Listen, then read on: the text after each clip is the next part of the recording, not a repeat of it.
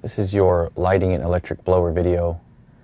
You'll be given the order to place 2 lights into operation inside the structure, 1 light in a junction box in the first room, a light in a junction box in the second room, with an extension cord to be used with the electric blower. Ensure that you are wearing your full appropriate PPE and with your SCBA in operation. Here the firefighter will follow proper starting procedures and start the generator.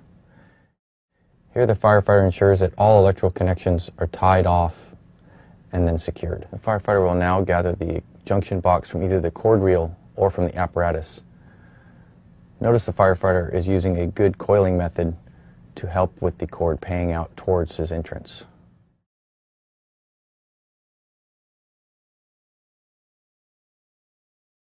The firefighter will then move towards the structure, placing the junction box away from the entrance.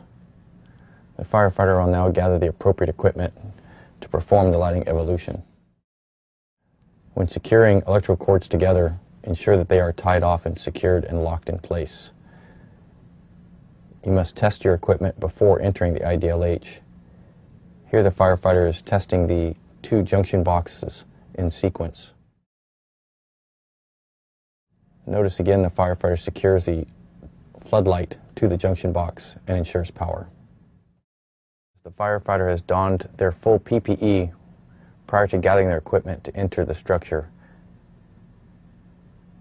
Here the firefighter is placing the light in an elevated position and ensuring the junction box is off the ground. Firefighter will now gather the second light and secure it to the first junction box.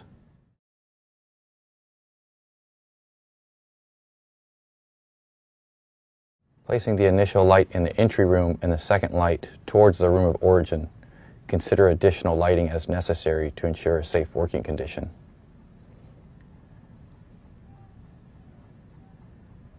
The firefighter is ensuring that the cord is not going to be in a trip hazard or in the way of other fireground operations. Here the firefighter is securing the electric ram fan into operation and set up for channeling.